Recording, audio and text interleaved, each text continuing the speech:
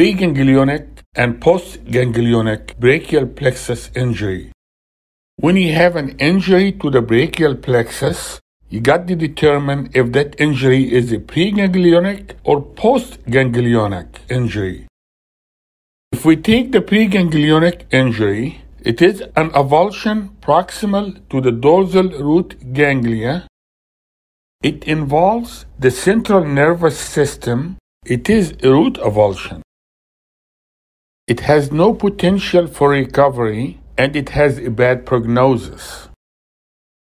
So what do you find in preganglionic brachial plexus injury? You will find Horner's syndrome due to disruption of the sympathetic chain, C8-T1. What is Horner's syndrome? It is ptosis, miosis, anhidrosis, and enophthalmos. If a patient with a brachial plexus injury has Horner's syndrome, that's a bad prognosis. We also can find medial winging of the scapula due to loss of the serratus anterior muscle and involvement of the long thoracic nerve. That suggests preganglionic injury. The long thoracic nerve arises from C5, C6, and C7. The inferior border goes medially. You will also have rhomboid paralysis due to involvement of the dorsal scapular nerve. You will also have supraspinatus and infraspinatus weakness due to suprascapular nerve involvement. So always look for the preclavicular nerve root involvement, such as scapular winging, rhomboid paralysis, and cuff dysfunction. The patient also will have flail arm. There will be motor deficit and the sensory is intact. Why? Because the sensory neurons are in the dorsal root ganglia. The sensation passed to the dorsal root ganglia is uninterrupted. The EMG will show loss of innervation to the cervical paraspinals, and this is very good test. When you have loss of innervation of the cervical paraspinals, then this is a root problem and not a brachial plexus problem.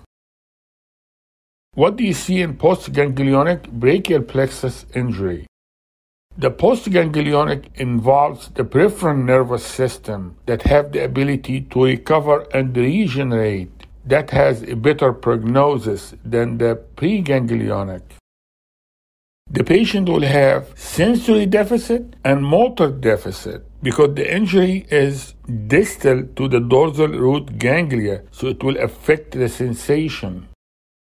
The postganglionic is usually postclavicular nerve involvement. An example of that is Stinger or Erb's obstetric palsy. The EMG will show innervation to the cervical paraspinals, and you will have an abnormal histamine test. So what is Erb's palsy? Erb's palsy is an injury to the upper trunk, C5, C6, with weakness of the deltoid, the cuff, the elbow flexors, and wrist extensors. The arm will be abducted, internally rotated at the shoulder, and the forearm will be pronated, and the elbow will be extended, and it is called waiter's tip. This is the most common obstetric brachial plexus injury. It is a traction injury, and it carries the best prognosis, and you got to follow the biceps function to monitor the recovery of the condition. 90% recovery, early return of biceps function by 3 months carries a favorable outcome.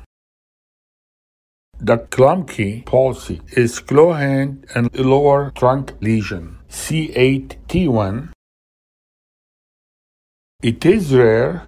It's probably preganglionic injury associated with Horner's syndrome, and it carries a poor prognosis.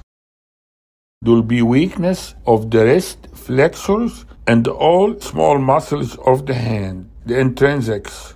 It presents itself as a claw hand. The total plexus injury from C5 to T1 carries the worst prognosis. The arm is completely flaccid. It involves motor and sensory. Treatment of brachial plexus injuries. Conservative treatment, observation, physiotherapy. If there is no improvement by 3 months, especially in the biceps, then suspect nerve avulsion of the brachial plexus and think about surgical options. Because it's root avulsion, you don't expect recovery. The surgical options are multiple, but usually it is a microsurgery nerve grafting for postganglionic injury, or nerve transfer or neurotization for preganglionic injury.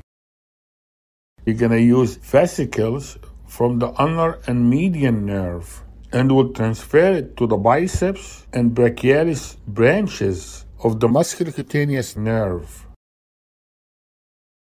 Thank you very much. I hope that was helpful.